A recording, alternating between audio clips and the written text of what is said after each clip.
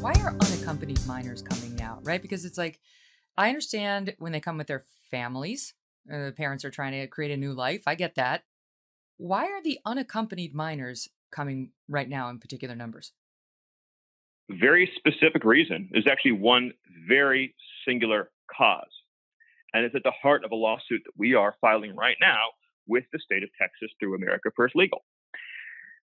Last year, when the pandemic hit, President Trump instituted a public health authority that is known as Title 42. So anytime you hear the words or see the words Title 42, that's what it's referring to. It's a public health statute that says that the Department of Health and Human Services, the statute says the Surgeon General, but by regulation, it's evolved to the director of the CDC. That the Department of Health and Human Services, through the CDC, can suspend the entry of goods or people if it threatens public health with a communicable disease. So we triggered that statute when the pandemic hit in order to stop illegal immigration, because the process for illegal immigration usually involves extensive cohabitation, extensive contact with border agents and law enforcement personnel, lengthy time in custody, and many other events that lead to super spreaders, that lead to significant public health harms. And so we instituted Title 42 across the board, all demographics, all ages. And so in the case of unaccompanied minors who are disproportionately teenagers, what that meant was that just like every other country in the world, we would call their local government, we would contact their embassies, we'd contact their consulates, we'd arrange for a flight of minors, hand them off to their health and human services and their diplomatic and our diplomatic personnel, and then reunite them with their families or guardians in their home countries, which is the humane thing to do. Within only a few weeks of doing that, the number of unaccompanied minors coming into our country hit record lows for modern times. I say modern times because this is a more modern phenomenon. It hit record lows, like nothing the Border Patrol had ever seen before.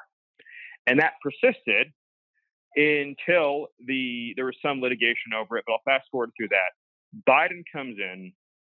The D.C. Circuit Court has fully upheld the authority to apply Title 42 across the board.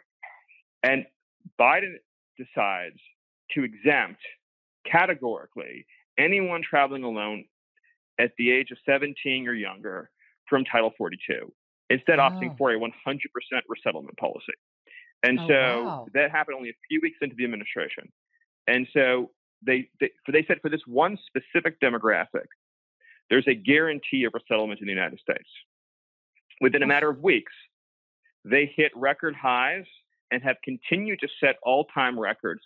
Again, the last 5 months, the number of unaccompanied minors arriving has exceeded every pre-Biden month in history. So no precedent for what's happening now. So our lawsuit, in which we are outside counsel for Texas, is seeking an injunction to say that as long as the pandemic conditions require Title 42, you are obligated to apply it evenly and universally, and you cannot make non-medical, non-scientific, politically based exceptions.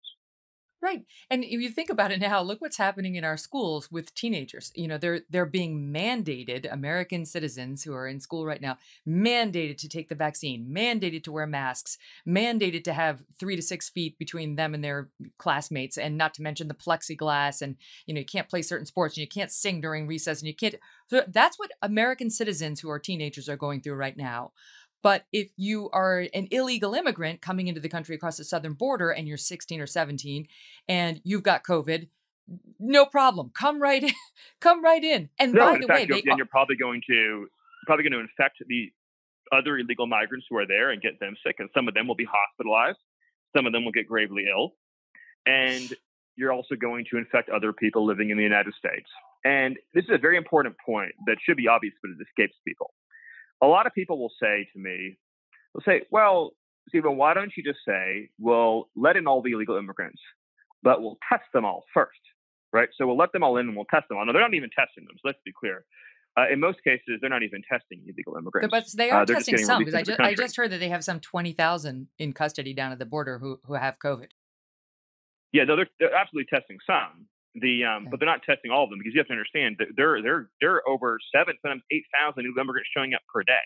So the numbers Mm, are so overwhelming, so beyond their capacity, they that many can't. aren't being tested, just being released. But here's the important point, because illegal immigration is dynamic. That's what I always, when I try to teach people about it, I always try to say it's dynamic, it's not static. Every action has an equal and opposite reaction. So people would say, well, why do you need Title 42? Why do you need to just return people who come during a pandemic? Why not just test everybody? And if they test positive, quarantine them at the border for 14 days. If they test negative, release them into the country. Now, aside from the fact that that would be illegal, um, here's why that would be a public health disaster. If you announce to the world that you are going to get free medical care if you're positive and you get automatic release if you're negative, what would happen is some version of what we're seeing today, which is that you would see numbers arriving, many of whom are already sick, many of whom are already infected, beyond your wildest nightmares. The numbers that would arrive would increase so exponentially that the number of people infected arriving in our country would collapse the whole system. And that's a version of what we've had right now. They wouldn't just infect each other, they wouldn't just infect border agents, they would infect everyone they come into contact with.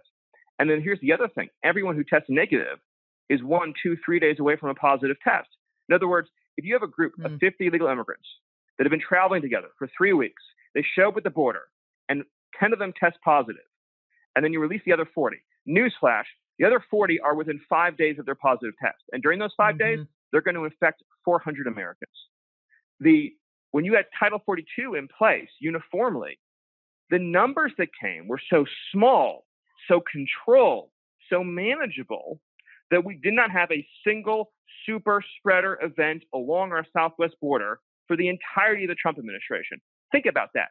In the worst days of the pandemic, hmm we don't have a single super spreader event at the border under President Trump because Title 42 worked. And that's why we're suing, just like the MPP lawsuit from Texas.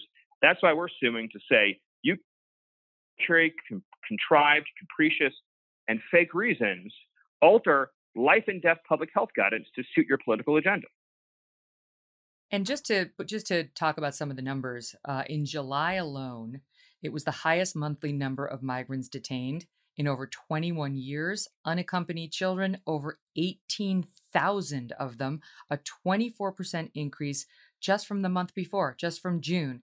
And so far this year, there's been over 1.5 million enforcement actions, already higher than the full year, any full year since 2005. Just to figure, just to put some meat on the bones of how bad this is getting. And for a while there, the media was covering it, and then they seemed to get tired of covering it. Yeah, Um, they've moved on, and the reality is that it's getting worse by the day, and the consequences are irreparable. But just on the numbers real quick, one of the things I always yeah. say to people is that it's worse than even the numbers would suggest, because when you hear that it's the highest total in over 2 decades, basically going back to the turn of the century, around the year 2000, illegal immigration was about 95% single adult males from Mexico. And so basically what that meant was that people cross the border, Border Patrol apprehends them, they put them in a van, and they drive them back to the port of entry, and Mexico takes them back. And that's pretty much the end of the story. Now, a lot of them get into the country because they evade detection entirely. But the concept of catch and release didn't even exist in the year 2000.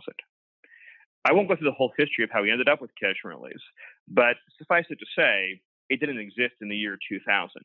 Now we have illegal immigration from 160 countries. So you can't just put someone in a van and drive them back across the border. That you have to manifest flights to India, to Namibia, to Brazil, to Russia, and so on. You have to manifest flights all over the world. So when you have numbers like this, it completely crashes the system. And the other thing is that you have entire demographics that are released categorically. Unaccompanied alien minors and the vast, vast, vast majority of family units are just released automatically into the country. Again, something that never happened, never existed in the year 2000. hmm So let's talk about unaccompanied minors, 'cause that was a big controversy when you were in the White House with Trump. He initiated a zero tolerance policy. That meant any adult caught crossing the border was going to be prosecuted. And the children couldn't be jailed with their family members. And so the families were separated. And they say, we just checked with Department of Homeland Security, over 1,800 children have not yet been reunified with their parents. That was a huge story. It was, this is where we saw the kids in the cages, and we found out that the cages had been in existence under Barack Obama, but there's no question that the policy was tighter under President Trump by design than under Barack Obama, who was only separating children from their families, from their parents, if the parents were suspected criminals, suspected of hurting the children, and so on. Okay, so we had a different policy under Trump.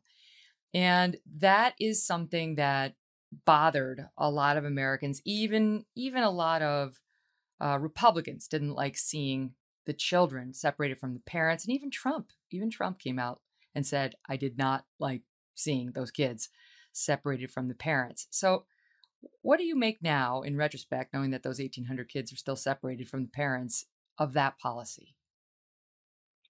Well, I certainly, first of all, I don't think that any of the numbers that the ACLU has put out in litigation about any aspect of this is even remotely accurate. And so I would take all of that with a grain of salt. We got our number from DHS. They said they put it at 1,841, still separated. The current DHS is relying on the claims from the ACLU that is filed in the lawsuit. Okay. DHS under President Trump was quite clear in saying that that those numbers were deeply inaccurate, and that, as best they could tell, mostly involved cases of people who waived reunification. In other words, for the same reason that people sent unaccompanied aliens to the country, you have cases in immigration every single day. I mean, take, for example, ICE goes to a house, and there is, which again doesn't happen anymore, but ICE goes to a house to carry out an enforcement action for a wanted fugitive. And they've been living in the country for 7 years, and they have 2 children who are born here, and therefore, because of birthright citizenship, are decreed to be U.S. citizens. The parent in that case, since the beginning of INS, has always had the choice to take their children home or to leave them with a caregiver in the United States. And so one of the things that people don't understand about this, and the ACLU purposely obfuscates, is that according to DHS, in every instance in which there was an enforcement action with illegal families, they were all asked if they wished to leave their children in the United States or if they wish to take them to their home country. And so much of what the Biden administration is doing right now is they're not trying to reunite people in their home country. They're going back to the people who waived taking their children home with them and saying, would you like to come back to America and you can all live illegally together in the United States? So I just say that really? by way That's of clarification.